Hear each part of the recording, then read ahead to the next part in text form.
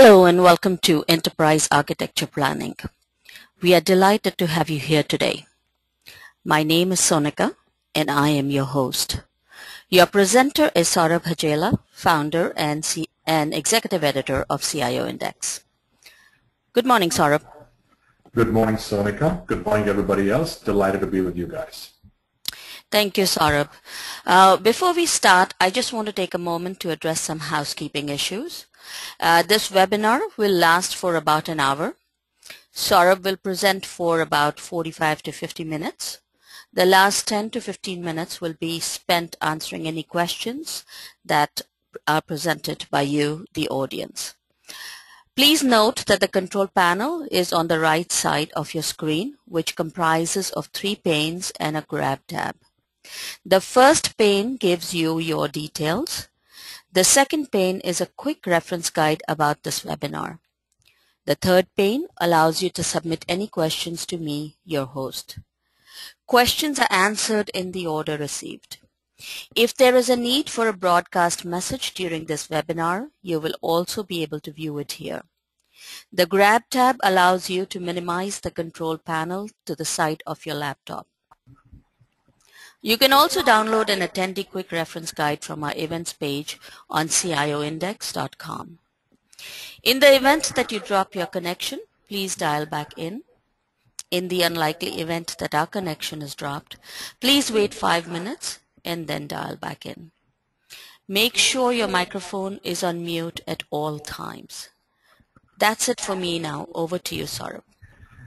Thank you so much, Sonika. And again, welcome everybody to this very exciting topic. I am delighted to be leading this discussion on enterprise architecture planning. Before we begin, I wanted to tell you a little bit about myself. I am the founder and executive editor of CioIndex, and I've got about 25 years plus of experience moving through IT ranks. I started my career as a consultant to IBM's Glendale Labs, so I saw hardcore operating system level programming, and then moved all the way through systems development, client server, systems architecture, enterprise architecture, IT strategy, and for the last 12, 14 years I've been focused mostly on the business value side of IT.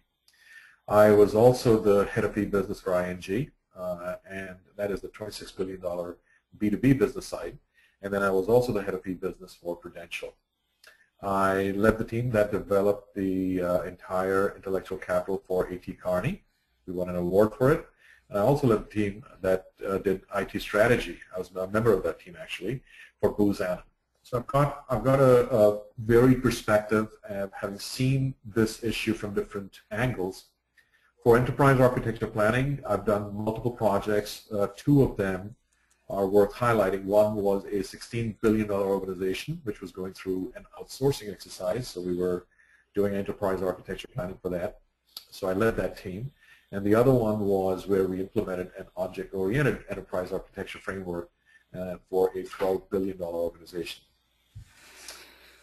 Before we begin, I wanted to get a little bit of perspective from you. So we're going to push a poll. Please take a minute to read the poll and respond to it. The more you participate, the better this webinar gets for all concerned. So Sonika, if you don't mind, would you please push the first poll?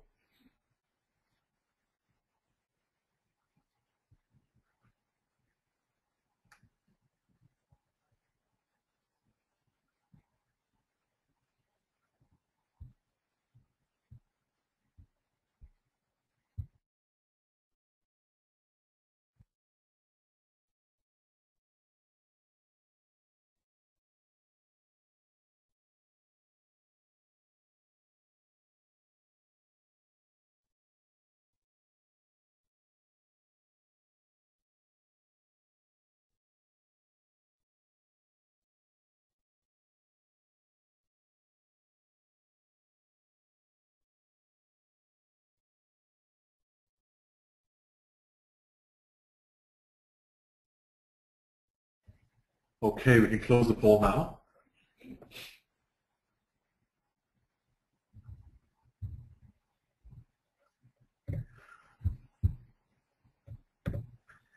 Now, in this webinar, we are going to continue the journey that we started about 4 webinars ago.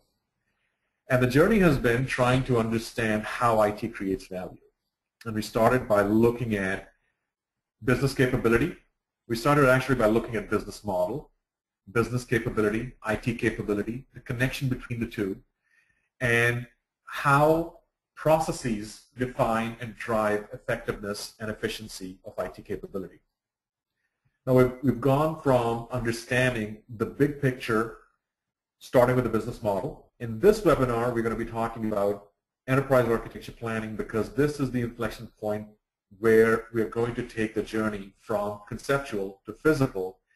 And enterprise architecture planning is that link that connects your overall IT strategy, for the lack of a better word, but it's actually a connection of your conceptual IT capability with your physical IT capability. IT strategy is creating effectiveness by aligning IT capability with business requirements. We saw that in the first and second webinars. IT strategy is also translating business requirements into IT solutions. That's what we are about to see, how that transition, how that journey happens. Enterprise architecture planning is that link that does the transformation. It takes the logical, it maps it to the physical. The logical, like we described, are all the business drivers, all of the various things that describe and define IT capability. Unfortunately, I can't go through that in this webinar. And then I'm going to touch upon that in a couple of slides, but I can't go through the entire thing, obviously. And then we'll see how the enterprise architecture paints a picture that makes this connection, and how we can make that painting much easier to understand by using objects that appear in natural environment versus using constructs such as applications and infrastructure, and the way enterprise architecture planning is being done today. IT organizations are also a critical component of IT capability, you may recall. So the design and structure and skills of the organization are absolutely critical to creating an efficient and effective organization, IT capability, and IT strategy. We're also going to touch upon, I wanted to give you a high-level view to enterprise architecture. Usually we see these things in silos. We look at IT strategy in a silo, we look at enterprise architecture planning in a silo, sourcing is its own silo, governance is its own silo, but they're all connected. And in as much as I'm emphasizing the journey from business model to business capability, strategy, IT capability, this is not a sequential journey. This is not only a top-down journey, because all of us understand that, and should understand at this point, that the journey can go the other way. I mean, the internet proved that the journey went from technology changing business models versus just the business model demanding a certain enabling capability. And that is why all of this discussion that is happening these days about CIOs and the changing role of CIOs and the whole need to become business leaders, one has to understand that the realm has changed now. The realm used to be, the whole paradigm was, first give me some IT capability, give me applications, give me infrastructure. Then they said, well, I need some enabling things, so where you align business with IT. So now all of a sudden, you're in the game of business value. And now what has happened is that they're saying, hey, it's all very fine and interesting for you to give me stuff that I'm asking for, but I don't want the CIO to be an order taker. I want the CIO now to be a driver of business value. So why don't you tell me how I can create business value? How can I create shareholder value? So this driver of business value is where people tend to not understand what is being asked of CIOs is to now become CEOs of their own IT organizations, where they create products and services which are of value to their market, which in turn uses those products and services to create value. I mean, this is something we saw in a previous webinar where we were discussing creating a business within a business type of an IT organization. Again, we can't go through the entire thing. Now, the 3 components that I've chosen to illustrate the connection, one is IT strategy and enterprise architecture connection. The second is a system strategy. What exactly is system strategy? How is it different from IT strategy? I've read a lot of these articles where people tend to use the word strategy and then plaster it with anything and everything without understanding what it really means when we say IT strategy what it means when we say system strategy. I'm going to touch upon system implementation because I want to complete this journey, and then systems architecture, and then connect all of these things using IT capability, which is what we have been after from the point we understood there's something called an IT capability which parallels business capability. You may recall that we spoke about business drivers. Our journey to enterprise architecture, starting with business model, is going to have to go through business drivers. Any organization is faced with a challenge, an opportunity, some place where it has the ability to make money, to create shareholder value. You may recall the entire purpose of creating a business model. One of the critical components was, how do I create value, whether it's through the dint of my internal core competencies, or whether it's by the dint of my processes or my relationships, and how do I convert that value into dollars. So this whole journey has taken us through business drivers onto what kind of IT capability do I need in order to meet and exceed the demands placed on us by those business drivers. So you may recall we talked about IT implications of business needs, business requirements. Now it so happens that we discussed IT capabilities components. So one was IT processes, the second one was organization, the third one was infrastructure, you may recall the fourth one was strategy, and now we're going to see the connection between all of these and enterprise architecture. So what is happening is that enterprise architecture is actually painting a picture of your IT capability. It's showing you what does your capability look like today, what should your capability be in the future, where are the gaps, where are the overlaps. You must work towards eliminating overlaps, you must work towards filling the gaps, and then you have fulfilled the promise that started with a business model. So now hopefully you're starting to see the connection between business model that translated into business strategy, business capability, business drivers, that then translated into an IT capability which included strategy, processes, organization, infrastructure, and now a picture of that capability over time is what enterprise architecture allows us to do. Before we go any deeper into this, Sonika, would you please push the poll results? Sure.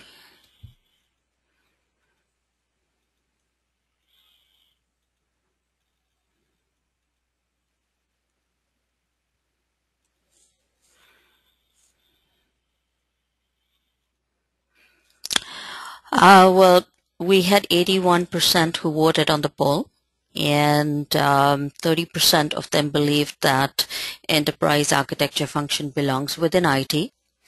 28% believe that it belongs within business. 38% believe that it's an independent function, reporting to the CEO. 2% believe that it's an independent function reporting to the Chief Operating Officer, and 2% are not sure where it belongs.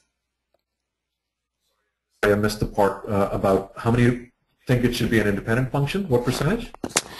There's 38% who believe that it should be an independent function reporting to the CEO. Okay. However, 2% believe that it should be an independent function reporting to the Chief Operating Officer. So there is a split right there, and 2% are not sure exactly where it belongs.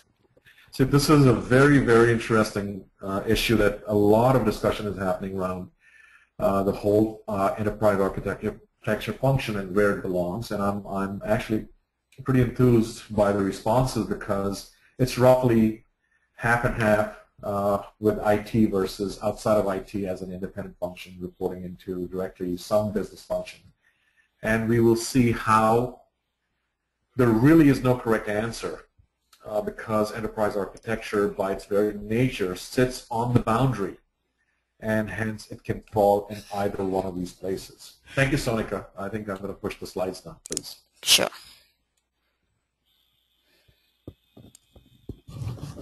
All right, so talking about boundaries, talking about those areas where people can claim that enterprise architecture belongs within IT because it's on that border, and people can claim that enterprise architecture can be put as part of the business because it's again connecting business with IT. So you're starting with the whole idea of creating shareholder value. You devise a business model that's going to create that shareholder value. You then devise a business capability that says, okay, what should my business strategy be? What should my business processes be? What should my organization look like? What should my infrastructure, which includes IT, look like in order to enable that business model? Then you're saying, okay, what are the imperatives? Or what are the critical success factors? What are the business drivers? They're all basically, with semantic differences, the same things that they're saying, what must I do in order to create a capability that enables that business model? And then come the implications for all aspects of the organization, including IT, and then you create an IT capability which is conceptually the same as a business capability. So you have all the four components that we discussed. Now, as I mentioned before, that this journey that has gone on from the need to create shareholder value to creating IT capability has gone on smoothly because there is an underlying connection between IT capability and shareholder value. That underlying connection is depicted by enterprise architecture. So you see that there is a conceptual design of the organization, then there is a logical design, and then there is a physical design. And then there are three different layers, and there are people who have used 5-layer models. I'm just trying to illustrate that there are different layers within all three of these different conceptual, logical, and physical designs of an organization. And I'm just using a 3-layer model to say technology, data, and application. So now enterprise architecture has actually painted a picture of these three using these 3 layers. But the tricky part, as we go from the journey from dollars and cents to bits and bytes. You remember how we started the journey to say, okay, how do I connect my IT decisions with what is going to create business value? This whole business IT alignment realm now begins to take shape because now you're going to connect your IT capability from the conceptual to the logical to the physical. Our journey from conceptual to logical and to implementation, because this is where we do our work as IT people. What we're doing is we're implementing systems, we are putting an infrastructure in place, we're doing things with actual physical objects that now need to make sense in the overall business context, and that is why we need to now start to map these things, and enterprise architecture helps us map those things. On the left-hand side, I'm showing you the IT capability component. Remember, strategy, process, organization, and technology. So technology now we are referring to is actually infrastructure. You see on the right-hand side is what I'm labeling as a key objective. Why is it that we need this particular component? So remember, we talked about establishing the need and identifying a high-level solution. So when you have a conceptual design, what it's doing for you is saying, okay, what exactly do I need? And what is the best solution? So you would devise strategic solution alternatives, and then you're going to devise a way to pick one of those solutions based upon a business case and say, this is the solution I want to implement. And introducing this mix from conceptual to implementation, right? You see how we're going from business to technology, dollars and cents to bits and bytes. You now have enterprise architecture. And enterprise architecture, I'm dividing up into 3 different parts. You have your overall enterprises architecture. Within that, you have specific systems architecture, and you also have a network architecture or topology to represent the 3 different layers. One of the things that I should have mentioned here is the application architecture, but you get the picture that you have an overall enterprise architecture, and then for each one of the layers, now if you want to add a process layer, you'll have a process architecture, and if you want to add an organizational layer, you have an organizational architecture. What exactly is the need for architecture? Well, in my opinion, the need is to validate whatever you've been doing conceptually. What that means is that now you thought some good thoughts. Now you're saying, do those thoughts make sense in the real world as I start to look at them from an implementation perspective? Any great idea starts to fizzle if it does not connect with the real world constructs. And now you are starting that journey to say, does it really make sense? You're now saying, okay, it makes sense. How do I design it so that it makes even more sense and I can do it better, faster, quicker, cheaper? You then also start to say, okay, if it's making sense, I can devise and design the solution. Now, what are the specific parts? What are their characteristics? And what is the relationship between these parts? Because remember, we want to eliminate overlaps and we want to fill gaps.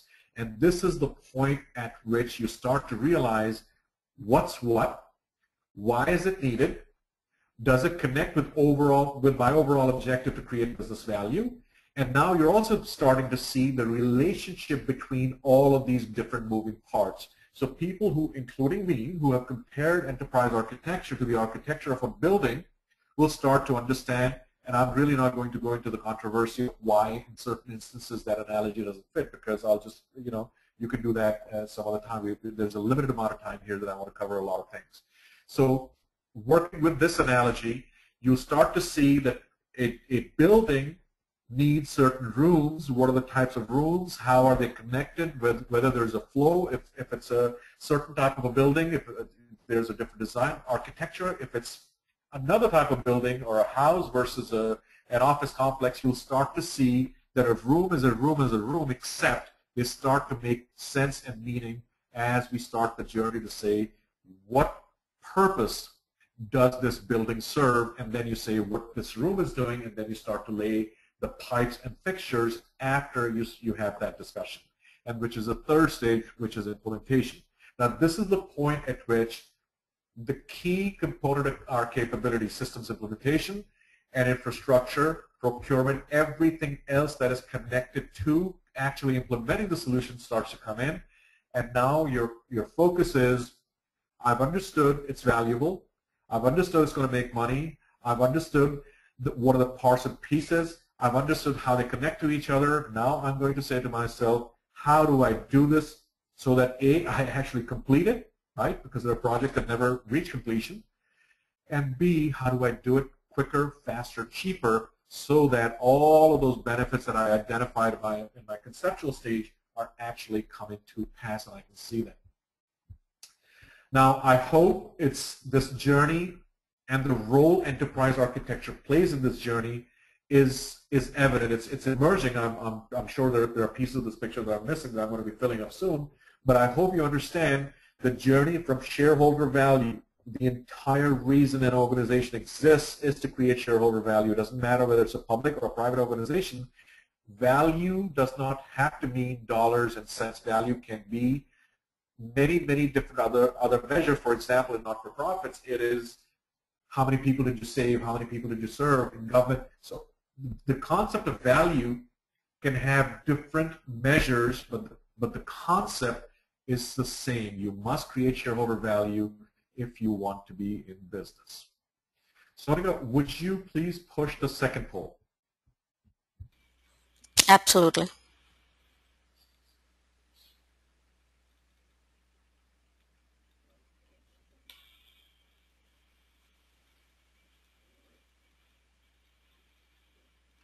If you could all please take a second to answer the poll questions.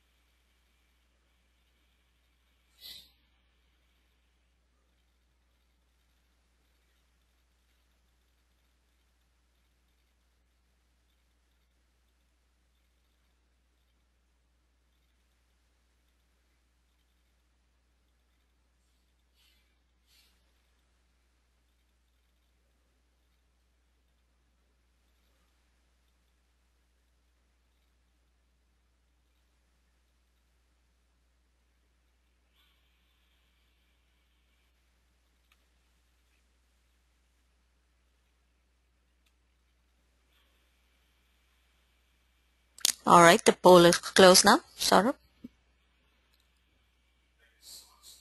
Thank you so much, Sonika. Folks, I hope you're participating.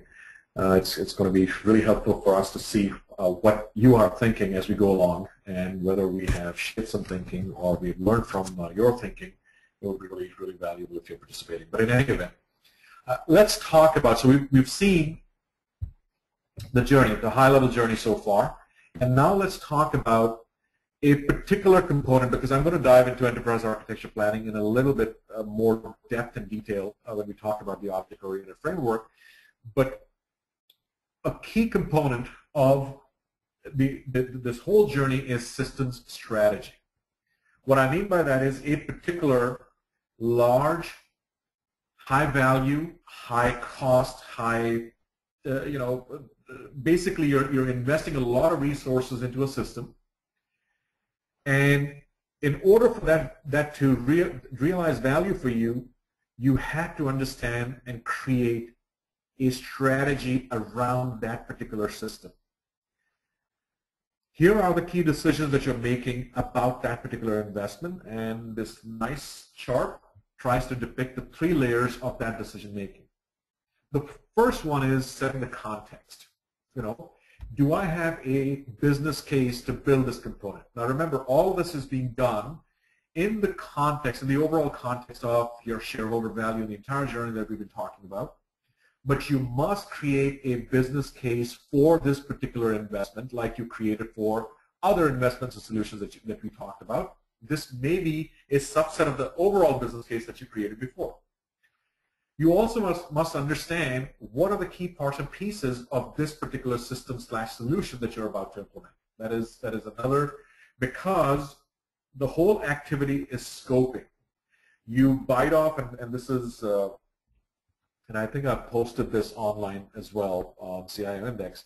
If you bite off more than you can chew, create these projects that are $40 million projects, then your chances of failure are much, much greater than if you were to eat an elephant one bite at a time. And that is a key learning for anybody who has implemented a project, and anybody who's actually implemented and failed at a project understands how important scoping is. So it's not just an activity where you pick certain parts. Which parts you pick up is as important as anything else that you're going to be doing in a systems implementation. You're going to design what needs to connect with what. Another key thing that I've seen missing from many, many business strategies, system strategy, IT strategy, is collateral. You may buy a nail and you buy a hammer and you want to put up a painting, phenomenal. There are things that you may do when you strike the nail with a hammer, you break the drywall, you do things that break. If you do not understand what the impact and implication is going to be of that particular system, you are going to end up in a place where you say, how did I reach here? You reached there because you weren't thinking about what could happen around you. Compliance is another one of those things. Building versus buying, that's another key decision that you make at a system strategy level. And then, of course, the good old implementation plan, the overall implementation strategy. Or, you decide whether it's going to be a big bang, it's going to be phases, what steps and schedules, what deliverables, what roles and responsibilities. You decide the whole idea and issues related to the team, the structure, and all of those wonderful things. Now, you may recall and you may make the connection that this in and of itself is connected and common to everything else that you've done developing any capability to this point. The second thing which is important is systems implementation. This neat chart depicts an iterative approach to system implementation. You are, first of all, you have these phases: design, construct, test, and deliver. And in each one of those phases, you have activities that you perform. And if you're doing this, trying to be successful, then you would do it in a multiple, phase, prototype, iterative fashion, where you create something, the core, and then you go about developing things around it till you reach the final product. So again, iteration is an absolutely critical component of any successful systems implementation design. So I think, would you please push the results of the second poll? Sure.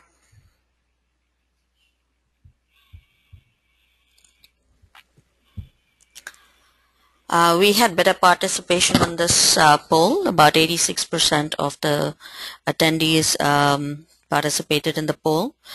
68% of those believed that enterprise architecture exists to reduce costs. 60% believed that it exists to increase revenues. 73% believe that it exists to reduce risk. And 86%, almost all believe that 86% of those voted believe that it exists to help communications within IT and with the business. Of course, 1% do believe that enterprise architecture is overhyped. It's always interesting to see that 1%. I think you may be onto something. I think enterprise architecture, the way it's being implemented, and again, I don't want to paint with a broad brush, but the way I've seen this implemented, where rooms, conference rooms are full of charts, wall-to-wall charting with diagrams, really scares me, because now you've got a zealot who believes in the value of enterprise architecture, but they have basically lost track of what is important and why it exists. So that 1%, I can certainly see what you're thinking, but it's actually heartening to hear the rest of you think in terms of the value that it delivers. And all of the above is one of the options that I took out at the last minute, because quite frankly, it's all of the above. It's supposed to reduce cost because it's taking away overlaps and it's reducing redundancy. It's reducing risk because now you have something which is much more solid and concrete. You can see where you're headed. So I think all of these things are very interesting as we look at enterprise architecture planning. All right, on to another way of looking at enterprise architecture. Thank you, Sonia. Welcome. You may recall that we discussed IT processes. They're a critical component of IT capability. We also discussed, when we were looking at IT processes, we discussed how there are 3 different types of processes: innovation stream processes that take a concept to product. We have delivery stream processes that take the product to the customer. And then we have management control processes that actually make sure that the promise is delivered on. When we look at these 3, there are 3 different drivers. There are 3 different things that make us do these 3 different types of processes, or 3 reasons for doing these processes. Revenue drives innovation stream processes. That's the focal point. That's focus of all what we do. Delivery stream processes are driven by cost, and management and control processes are driven by risk. The reason I wanted to make this IT process discussion a part of this mix is because if you look at IT processes, then you will notice that enterprise architecture planning is actually part of innovation stream processes, where you're taking a concept to product. Just like IT strategy and IT prioritization, enterprise architecture planning is helping us innovate. Hence the whole discussion of where does enterprise architecture planning, just like IT strategy, it can fall under IT, or it can fall under quote-unquote business. Application development, maintenance, and infrastructure are obviously delivery stream processes, because they're giving us an actual product delivered to the customer. And then IT governance includes program management, risk management, and budgeting and such. So I wanted to give you a flavor for our discussion of IT processes and how it relates to enterprise architecture planning. You'll also notice that we talked about efficiency and effectiveness. Everything that we do, 2 buzzwords: efficiency, effectiveness. Well, this diagram connects those 2 with your revenue, risk, and cost, and then your key activities / processes, because remember, and we're going to talk about this a little bit more, enterprise architecture planning, system strategy are actually very high on effectiveness. They may not be as high on efficiency because they're still at a conceptual level. They're still paperware, they're still vaporware. The efficiency dimension is actually helped by implementation, operations, and support. You'll notice that IT alignment and portions of the architecture, which are the conceptual design, are part of very high efficiency and effectiveness. And of course, efficiency and effectiveness are both helped by program management, risk management, IT budget, which is the whole realm of IT governance. Again, I wanted to connect all of these different concepts, all of the different buzzwords that we've been discussing. I wanted to connect them into a continuous stream where we could see one concept and be able to connect it to another concept. Well, I've already started by saying that enterprise architecture for an organization is like an architecture for a building. Now, here's the reason why. I'm just trying to elaborate a little bit on why is it that I feel that way. And I know there are people who say that this analogy fails in certain places, and I agree with some of that thinking, but I'm not going to go over it in this webinar. Enterprise architecture is multi-layered, and it shows you, it paints a picture of the enterprise. What are the parts and pieces of the enterprise? What are the building blocks? How do they relate to each other? So we can identify gaps, we can identify overlaps. Enterprise architecture is also a construct that goes over time. It's not a point-in-time representation. It is a point-in-time representation for multiple slices that you take over a period of time. So what, when, and where of how things are done in the organization is represented there, and how many resources are being utilized for a particular activity must be represented in. And I'm going to show you how we do this in an object-oriented way. The whole concept, the whole idea of enterprise architecture planning is because you want to become more effective, you want to become more efficient, you want to make money, you want to do this faster, quicker, cheaper, and hence you're painting this picture of the enterprise over a period of time. You want to identify gaps, eliminate them, fill them.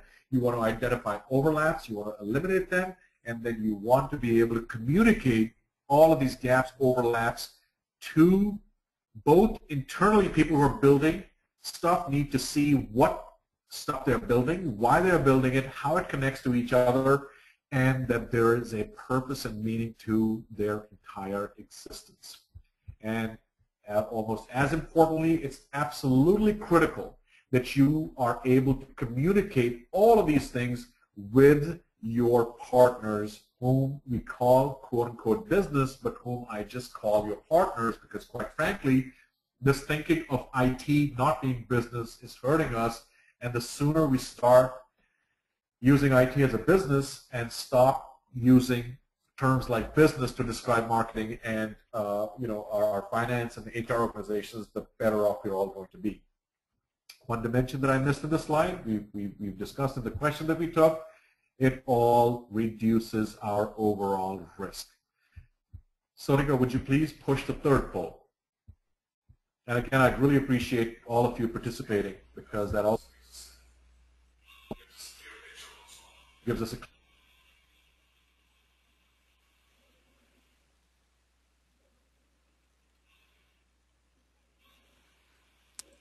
Okay, here it is.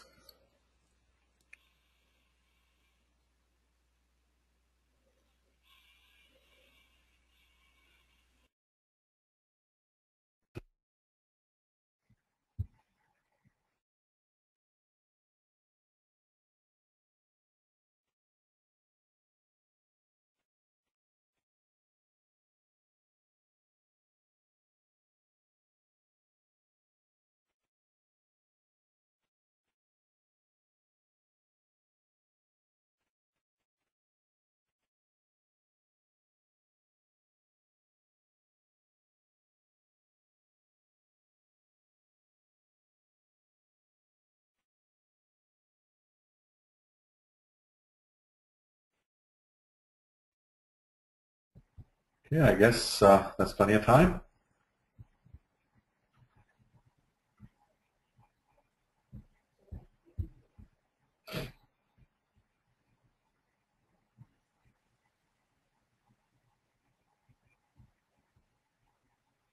Okay, so the poll is closed, and we're off to diving a little deeper into enterprise architecture layers.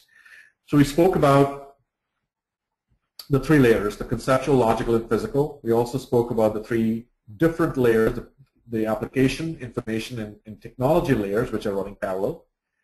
And what I wanted to show in this diagram is the connection between trying to get from business to technology, the connection from trying to get from conceptual to actually specific bits and bytes happens with these with these different layers.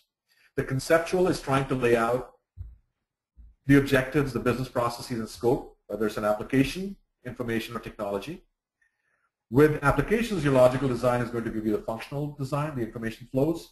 So I'm not going to read all of these things. I just wanted to highlight the fact that there are different things that happen at each one of these different layers. And if you connect this diagram to the one that we saw before, where we made the connection between why we do a particular activity at these different layers and levels. So now you're getting a flavor for enterprise architecture planning from a strategic, from a business perspective, and not necessarily from a bits and bytes perspective.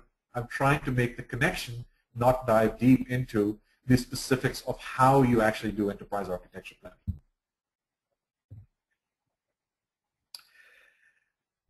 Enterprise architecture planning is doing two things for us. It's actually doing four. I'm just mentioning these two because a lot of times people want to make the connection, to sell enterprise architecture. So I'm just going to focus on these two. You're saving money by eliminating duplication. So any place where there is overlap, you want to eliminate it.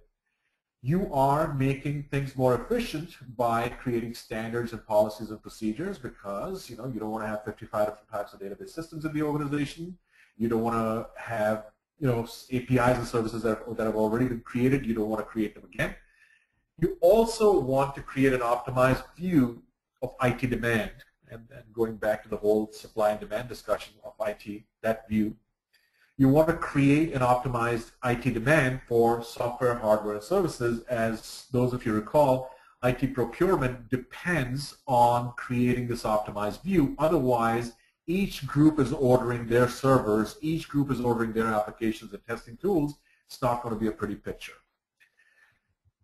Enterprise architecture is making you money by identifying key capability gaps that if you were to plug, by definition, if our journey from shareholder value and business capability and business model is true and it's done correctly, then those gaps must be filled if we are going to be effective in creating business value.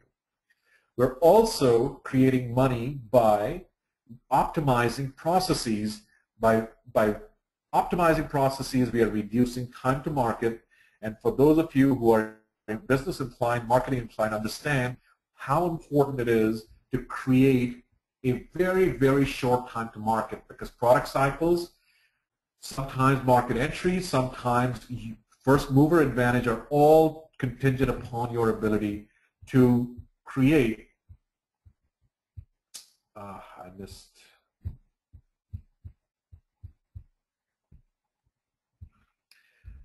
optimizing processes to reduce time to market is absolutely critical when you want to create shareholder value.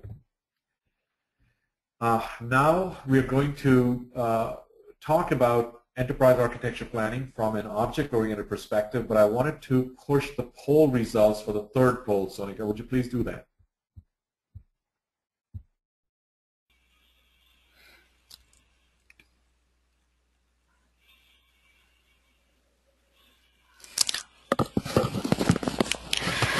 We had 84% of the participants who shared their opinions on this poll. 20% believe that their enterprise architecture is documented. 13% say that enterprise architecture is available to all IT employees. 26% believe that their enterprise architecture is used to make decisions, and 41% are not sure if they have an enterprise architecture in their organization. As you can see, we've got a huge problem, and thank you everybody who participated. I mean, this is what depicts to all of us the real problem, that the creation of enterprise architecture is sketchy. The communication because what's the point of creating all these neat charts and diagrams if nobody's watching them, looking at them, knows they exist, know what they can do for you, and then what's the point of having that communication if you're not using it? So I hope that we've highlighted something that you can use moving forward, but understand that this is where the problem with getting funding for enterprise architecture comes in, because we're always struggling with some aspect of it. But I'm gonna run through because we're running over. So in any event, when you look at a typical enterprise architecture planning activity, you're looking at the layers that I described: technology, data, and application. The business objects view to enterprise architecture planning simplifies all of these by saying that if you look at real life, if you look at how in nature things existed, they exist as objects. You have an invoice. You don't have data for the invoice, applications for the invoice, technology for the invoice. You have something called an invoice. You have a customer. You have an order. So why not have enterprise architecture reflect those objects versus trying to create these artificial constructs that now continuously and constantly you have to connect in your mind and try to connect to them, then to the other constructs that exist in your technology domain. So you're unmuted. You're unmuted at this point. I'm sorry, can you hear me? Yes. Okay. Please mute it. I wanted to show you a depiction of enterprise architecture planning when we do this in this manner to illustrate the point. Obviously, we don't have enough time to go through every single thing and say, okay, how does this work and how do you do it? But it's a really, really simple way of saying, okay, if you are able to understand the objects in your environment, then you ought to be able to take a particular domain, and in that domain, identify the objects and identify the specific applications that relate. I'm just showing you an application layer at this point because we have to run through a few slides. So this representation is showing you a particular domain and how the different objects relate to each other, and how you can actually map the applications to, and this is an actual thing that was done, how this all relates in a very simple, easy to understand manner, because you're starting with objects that exist in your environment. These are natural constructs, not artificial constructs that you've created for the purpose of diagramming.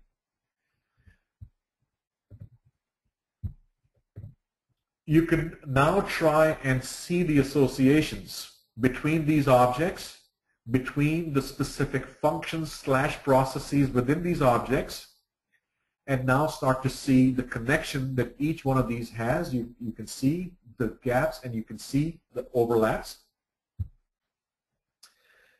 You can map your applications to the specific objects. So you'll see we have a customer. The customer is served by these specific applications, and you can see that we have started the journey from current, tactical to strategic, the whole time dimension to enterprise architecture planning.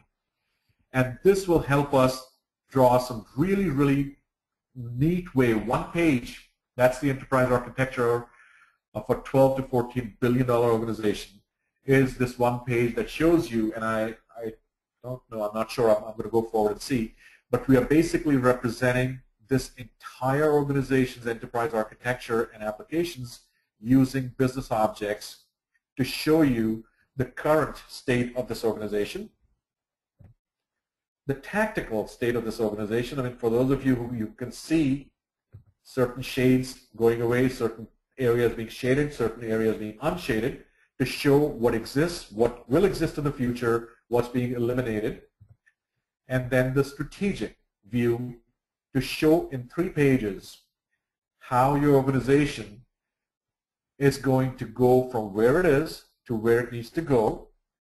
For those of you who've done road mapping or like the concept of road mapping, this is, in my experience, the best road mapping technique that I've seen. We haven't put other dimensions to it. We could put a cost dimension to it, We can put a data layer, a technology layer, but the whole idea is to combine all of these into an object layer to show you what objects exist in your environment and how they relate to your physical, touchable constructs in your IT capability domain. Now, this is showing you one area of migration as to where you are, what you're going to do next, and how you're going to get from that step onto your strategic dimension, which is where you want to be. And then, of course, you have recommendations going with it to say what you need to do as you move from your current, your tactical, to your strategic.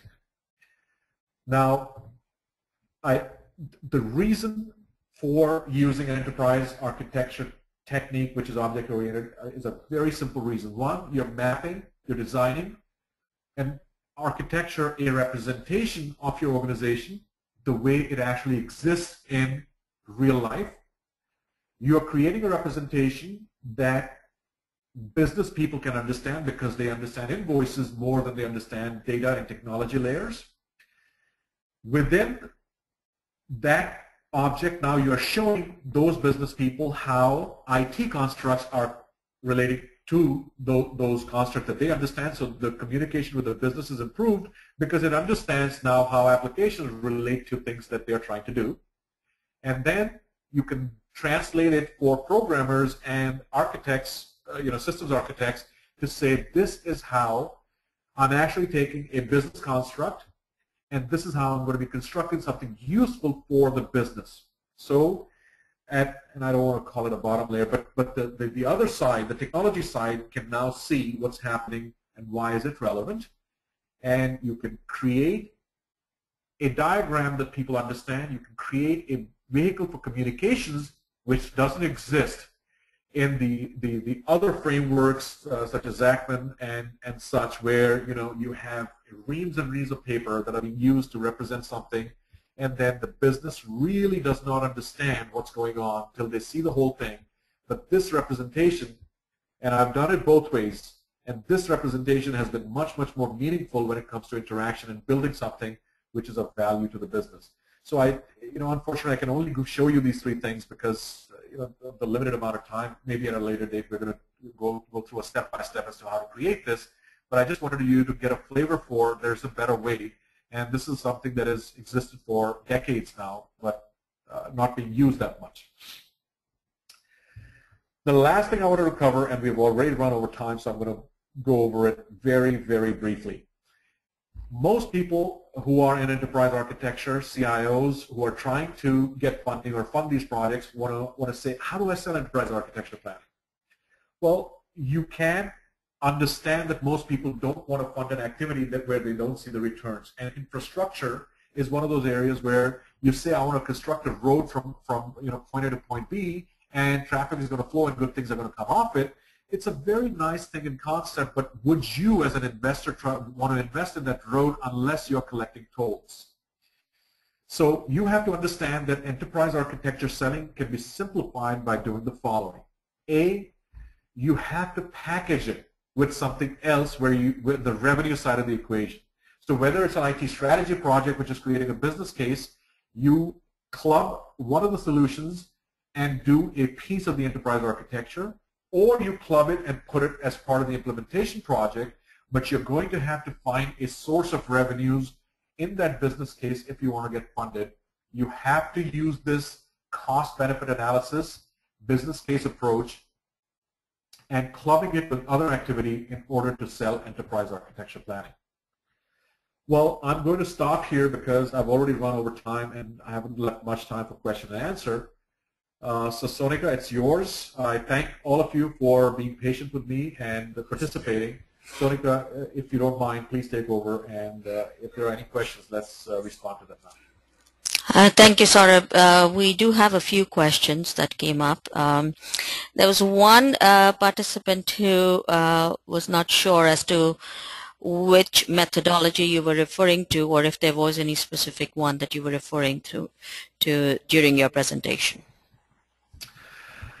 You know, this methodology originally, where I read about this, was in a book by Jackson. And I don't remember the name, but I'm going to, for those of you who are interested, I can send you the name and the reference to that book. We use that to create the framework and implement this. So that's the closest I can get to, naming the methodology. But to my knowledge, there is no branded methodology that exists that does this enterprise architecture planning in an object-oriented way. Thank you, Saurabh. Now, another question is from a participant who wanted to know, why do organizations face problems getting funding for enterprise architecture projects? The benefits they believe are clear, then why is there this resistance? What has happened is that a lot of us who have grown, within IT and seen IT perform, enterprise architecture has started to represent to us endless diagramming. Well-meaning people who start and finish their day creating diagrams without actually telling us how they're going to use them, how is it that it's going to create value. And for somebody who's been in a position to fund activities like this and been on the business side, hearing from the CIO saying, can we fund this activity? I can assure you, and I am an IT guy, I grew up in IT, quite frankly, I didn't see it. I didn't see the connection being made between strategy, between business models and business value and enterprise architecture. So the place where I started to see value being created and enterprise architecture really, really being so critical to the success of an organization, being recognized as such, but now being funded as such, was where I started to see it being clubbed with other things, other activities, such as creating a business case for some solution that's going to help you implement a strategy, some implementation, and taking it bits and pieces at a time, not trying to map the entire organization, but taking a particular domain, taking a particular division, taking something which is a smaller piece,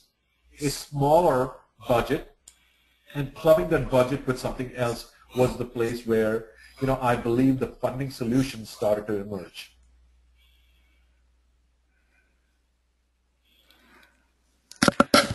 Thank you for that, Saurabh. Another question that I have for you presented here is, how can one improve enterprise architecture to make it more effective? And would you be able to give us some examples of what other organizations are doing? Yeah, I would say that breaking enterprise architecture down into pieces, doing this as a process, iterative process over a period of time, at each step demonstrating the value of what you've developed by A, creating something that people want to see, B, developing it in collaboration with people who are going to use it both on the business side and on the IT side, C, now making sure that you have linked it to something such as a building permit process, which is, in my opinion, the most important process in any IT organization, which is, in my opinion, the least utilized and the most abused process is a building permit process. If you combine all of these various things, then you start to see the value of enterprise architecture being communicated, being used, being realized, and people being supportive of enterprise architecture. So I would recommend a very solid, robust, meaningful building permit process, because a lot of building permit processes are just meetings where people are, just getting together in a room and nothing really of value comes out of it, because you don't have the requisite authority to stop things that you believe should be stopped. And I think all of those things can lead to better utilization of this absolutely critical skill, which is enterprise architecture planning. Great, sir. I think we have time for just one more question, and it's probably a question that you already did answer or address during one of our polls. That is, where does our enterprise architecture function belong? What does it belong within IT or within business? So if you could just elaborate a little bit on that, because we had a few of people ask that after the poll. It can belong in either one of these organizations. For now, I think because of connectivity and because of the building permit process, My recommendation is to keep it within IT. I think also because enterprise architects are typically, this is not a capability that is developed through a degree program, or this is not something which is coming, well cooked and baked. I know there are certain programs we created around enterprise architecture. So for now, enterprise architectures are coming from within the IT organization. They're growing up within the IT organization, so this function can actually mature within the organization. Then at a particular time when we have enterprise architects who are much more the business types, for the lack of a better word, I think it can actually go to the business. But for now, for all those reasons, my recommendation is to keep it within IT. Could we just fit in one more question, Saurabh? How does service orientation as an architectural pattern fit in? Service orientation is a natural construct that comes out of this whole object-oriented way of looking at things. And to me, if you are into service orientation, then I would highly recommend that you look at the object-oriented way of using enterprise architecture planning, because the transition from there to the various objects that implement those services would be much smoother and much faster and much more natural than taking, let's just say, something done in a Zachman and trying to convert it into service-oriented concepts.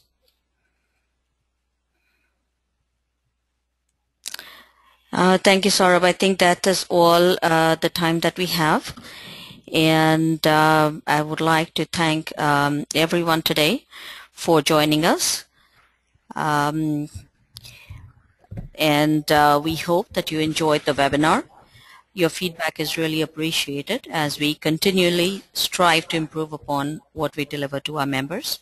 You may send us your feedback to us at webmaster1@CioIndex.com.